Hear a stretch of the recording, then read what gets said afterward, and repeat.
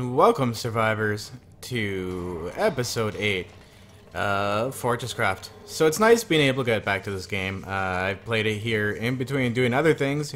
AFK'd a bit, let some resources build up. I did some work here and there. I started, as you can see, a lot of renovation. I've got a lot of renovation done. I've started my nice flat area out here. As you can see, everything's nice and flat and easy to work with. If I need to build anything underneath my platform, it's easy. I just pull out the glass, dig underneath, replace the glass, and then you can actually see everything underneath it. Now, all my resources are coming in through these conveyor belts, and as you can see, I do have 4 forges. This one, actually, I don't think it's running at full capacity right now. No, it's heating. This system right now is incredibly inefficient. What I need to do, because like they keep having to heat up. There's not enough materials, not quickly enough.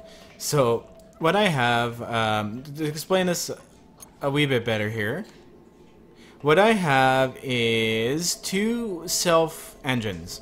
So this basically extracts the ore, pushes it, brings it up here, puts the coal ore into here to a motor which generates energy to generate the coal or the ore extractor. So it's like a circle there, and then the extra energy is sent off to wherever I need it, either through the glass floor or to here. What this is over here is I needed to make some research pods. So yeah, I had to temporarily power this up. That's why it looks all goofy. This up here, whoa, okay, don't like that. This up here, this is where I randomly make whatever supplies I need. If I need plates or anything else, like, yeah, plates, wires, coils, and or PCBs. All I have to do is kind of rearrange the, rotate these to be in the appropriate way I want. Like, last I was making was plates, so I just did it right straight through. And they all end up in here. But I got to move this eventually because this is way up in the air now. This used to be on level ground, but I've dug quite a bit out. And it actually turns out that I like this change, how they changed the construction paste. You turn garbage into construction paste, which then makes glass, because before you used to have to use iron. I'm going to fill this up actually with garbage now that I'm at it. I used to have to fill it up with iron. Or iron plates. I think it was iron plate. Yeah, it was iron plating that you used to have to make glass with. Now, it's much easier to make glass. I mean, it doesn't make you as much. Like, iron plates used to make you glass for days. But it's nice having a reason for that junk, because the junk used to just take up your inventory. So, I have my laboratory going here. I'm actually just researching some... I found out what to do with these research parts. These here. The ones that you get from those crashed ships that you find around. You put them into a storage hopper, which is attached to your laboratory, and then you switch mode over to analyze instead of research. And then what it does is it analyzes these research points, and then apparently you get research points from it. I'm not sure how many yet because it's still working on one. It does take a long time and it takes a lot of power. This station over here has 2 generators going, and that's why this here is lacking really a lot of power right now. So this isn't producing, this engine here. But that's okay, because I really want to see how much research points I get. If it comes to anything, I'll just turn this off. But I did research upgraded parts.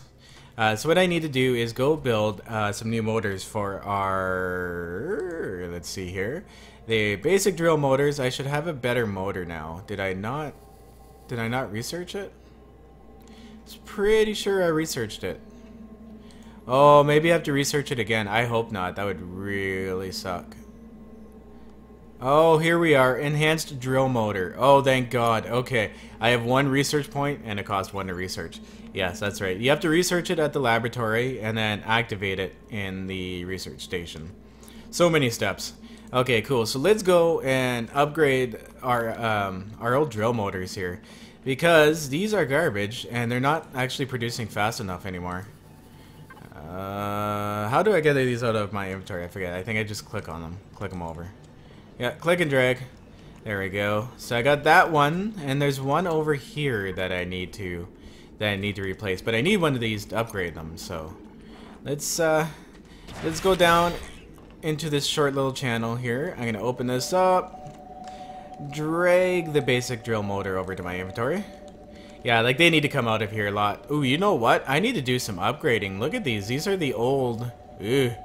So I'm gonna have to upgrade power, I think. And at the same time, I'm gonna have to upgrade these conveyor belts. This is the old slow-ass conveyor belts. Are they all like this? I hope not. I definitely hope not. Let's do some leaves to get up. Oh, look at that. This is garbage. Okay, I definitely have some upgrading to do. They're upgraded from here because this is the expansion. This is how I cut into it.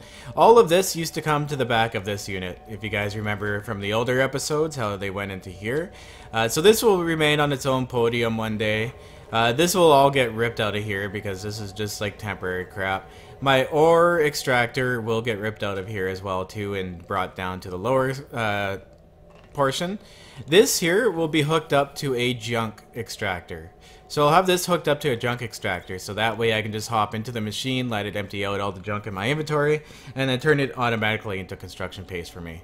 So that'll be extremely useful. But I'm really excited to see what this laboratory has to offer, which is nothing at the moment. Wow. Okay. So how many, if I go to F1, which is my original, okay. So I'm going to need some conveyor belts, and we're going to need to upgrade these 2 motors. So 1, 2, there we go. And I'm definitely going to need some more conveyor belts. The conveyor belt upgrading is a pain in the ass. You can actually, cool. You can actually get machines that will upgrade your conveyor belts automatically for you. It starts out with the end of one line and goes to the end of the other. It's actually really, really cool. But I don't have the technology or the time to make that, so it's not going to happen. Wow, look at this. Just a couple of these just left around, still not upgraded. Let's fix that up too. Guys, we're about to pull a bunch of copper out of this thing here. So we should be running at full tilt here pretty soon. Let's get enhanced drill motor. So this is twice the speed of the other drill motor, 16 times the speed of the standard motor that's in it. So this thing should start pumping out coal here now, or copper. Cool. Now next challenge we got is to upgrade this sucker. Oh yeah, and I got, I was gonna say lithium fully automated. Lithium is good to go. It's all protected. You know, no more things eating my lithium on the way up. So lithium is good to go. We have it auto forging as well, so we are good to go on the lithium. The next steps now are, oh my god, I forget what the next ones are. I'm gonna have to look them up. But they're really cool. They're blue and they're green, and then you get to gold and stuff too. But we have to go deeper. We have to go way, way deeper. I think there was a way actually to build to me on these things. I think I saw it, but I'm not entirely sure. I'm gonna have to check up on that. Yeah, because upgrading is incredibly slow. Oh, and we ran out. Okay, I'm gonna have to make a buttload more of these, I think. Did I done it wrong? Oh, how did I manage that? I think there's one missing from down there too. Okay, let's get this fixed up here. I probably should be using that way better. I should probably be using this way. This one's way faster, and I can use a forced induction on it. But screw it. I'm starting my auto forge area over there. All right, let's get this show on the road here again. I only made 2. I thought I made a. Oh, I pressed the wrong button. I pressed shift instead of control. That's what I did. Okay, 45. That should do us for now. Let's get out the debug menu. Get this show fixed back up. Because I definitely want to get this material moving faster. It's the thing with the forges is it takes a lot of power and time to heat them up. But once you get them going, it doesn't take nearly as much power or time to forge anything. So what you want to do is you actually want to keep, once you get those forges powered up, you want to keep them powered up. It's kind of like how our plant runs, right? You got your startup cost and your startup time.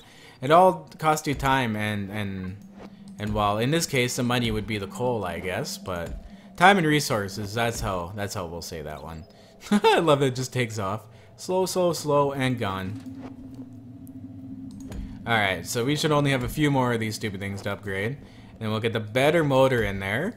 And then what I can do is, because I have 2 resources going into one right now, I have this, tin, and copper, going into the same one, and it still can't run full tilt with just the two running with the others.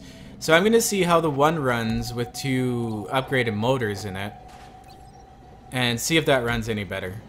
Okay, cool. Eventually, too, these resources, I'll stop taking them from the surface and I'll start taking them from the cavity that's down below. I just gotta upgrade that auto forge system and the whole. Well, there's so much going on right now too. I have to explain to you a little bit more here. Okay, cool. So motors upgraded. This is all upgraded. We are good to get out of this hole. Let's lasso our way out. Okay, awesome. Shortcut our way through, and it's becoming nighttime. Starting to get dark. Let's go over here. So what I've started is I've started my quarry project. This will take time to warm up, so I can't quite. It's moving at a quick pace, so I'm happy with that. Like, look at the copper. The copper is moving along really well. Cool. Okay, I can deal with that. I can deal with that. Okay. Now, I'm gonna also wait till the tin is warmed up too. It'll take a little while for the tin to get going full blast at the same rate the copper is. Hopefully we have enough power. Hopefully I won't have to upgrade the power, but we'll find out. It'll tell me if I need to do that. What you see here, if we back up a bit, see these 4 white pillars of light coming out of the ground? Apparently you can only see them at a certain angle. But those are where I am actually have an auto excavator going. What a machine is doing right now is it's blasting its way through I believe that's a 3x3 space. 1, 2, 3. A 3x3 space, so 9 blocks from where I have the lithium. And it'll go straight up, right up until it reaches max build height. And it'll just remove any block that's not an ore from that area. So this takes a while, and it does take power, so I had to route some power down there and definitely increase my power intake to the bottom areas. As you can see, I definitely have a lot more gizmos and crap running down there. But yeah, once these forges getting run more efficient as well. Okay, yeah, see, like the ore is filling up fast enough that it's not cooling down and it doesn't have to reheat back up before it starts doing more ore again. Yeah, look at that. Okay, that's perfect. That's what you want to see, is just a constant. It needs to go constant. You don't want it cooling off at all. Because now this will only take slightly more power, which will allow this one to warm up and go. Which will allow this one to warm up and go. And this one looks like it's on constant heating. It doesn't look like it's being very efficient. Do we have any ore in there? Yeah, no, this one's on constant heating. It's not even doing ore. Are we done on our laboratory research? I'm gonna see. What? Is it going backwards? I don't even know which way this thing is going. Did it take one out? No, it still hasn't finished one yet. Wow, okay. It starts up here and goes around this way. Wow, okay. Yeah, that's going to take a while. But that's okay, because I'm not in a rush for lithium or iron at the moment. So that's okay. Because if you see, iron has its own forge, but I have it going into here. It's sharing lithium's forge. And copper should have its own forge too, going up to there. But I won't power them until I know they're running like full tilt 100% and we're running at full efficiency, because then we're just wasting power. I kind of got a little bit ahead of myself here, building this auto forge area. But it'll last a while. It'll last me until I get into like stronger forges and everything else. So that's good. Now a lot of what the work is to do is to actually start my quarry. So what we're going to do is actually, we'll go down, we're going to check this out. I'll probably kill myself doing it. But we're going to go down and we're going to check out what that quarry machine is doing while we're making other stuff and doing things. Okay, awesome. Engines are going, laboratories are going, forges are going. Okay, making lots of copper, lots of tin, we've upgraded that shit. Oh, you know what I need to do? If I'm going down there, if I'm going down to the iron and lithium, I should upgrade the motors anyways. So I'm gonna, I'll have a couple spare motors kicking around, but that's not a big deal. Let's make up these motors, because less trips the better. Because I don't really have an easy way up and down right now. I don't have elevators yet, so I can't make elevators. Okay, cool. So we have a couple upgraded motors, so we won't be wasting our time entirely. All right. So let's give her. Whoops! I meant to press F, but I was pressing D instead. That's not what I wanted to do. Because F will save my life. Will save my effing life. Okay, here we are. Here we are. Okay, awesome. Now, oh, awesome. So this is much easier to get to the iron ore. Out of storage. Wow. It's not moving stuff out of there fast enough? Oh, that's right, because it's not moving. That is a problem. Okay, I've upgraded the motor, but this is part of the shaft here. I guess I can press L for light. As you can see, there's stuff falling. Like you can see the random stuff falling. What is underneath me? We can't see it right now because there's ore in the way. But it takes out, like I said, every single block that's not ore. It takes that out. So as you're seeing, it's actually getting really close to the surface. It should break through the surface quick enough here. Let's go down. I'll go down to the lithium because I need to upgrade that motor anyways. And we'll check that out. I hope this noise isn't too loud. It seems a little overbearing. I don't know what they changed, but oh yeah, we could check it out too. See, this is how I've protected my my lithium from getting eaten up by those stupid little things. I forget what they're called. But yeah, so every few blocks, like I've placed these, I think their range is 16, so you can place them up to 32 across. I'm almost dying, so I'm gonna get down here. You guys gonna get the point how I did that. I just kind of... Oh no, I hope... Oh wait, you know what? I have these, okay. This might save me for a few seconds here. Okay, I can suck power out of these things. That's okay. Okay. These don't look like they're banking power, so I actually may have to get some more power going down this way. I'm starting to think. Yeah, because that's just barely keeping me alive. Or that thing just got done firing a whole ton of stuff at stuff. Okay. So I'm going to use that because that'll keep me alive for a few more seconds. This is what this sucker looks like. So, what you do is you dig a little hole, you place this in the middle of a 3x3 space, and it slowly digs its way up. Now, it'll dig... I actually want to die because it's quicker to get up, but here we go. I'm going to put a little bit of power in here. Okay, awesome. So what this thing does is it literally just digs straight up. There's two versions of this. There's a version that'll burn right through the ore as well, and there's a version that'll leave the ore. This is one that leaves the ore, so we won't be able to ever see straight up. Like, we can get up there pretty far. Wow, do you ever freeze so fast down here?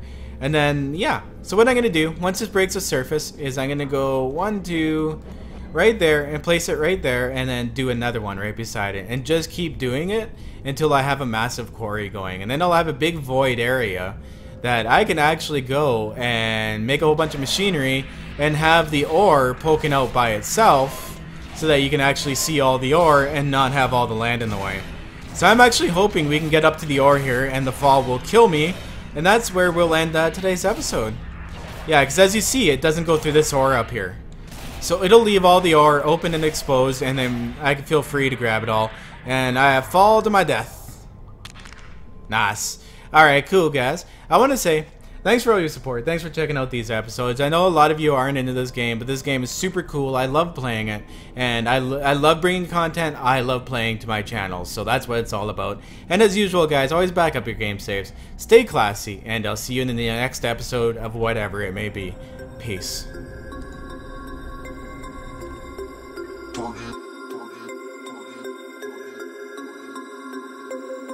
We about to turn it up.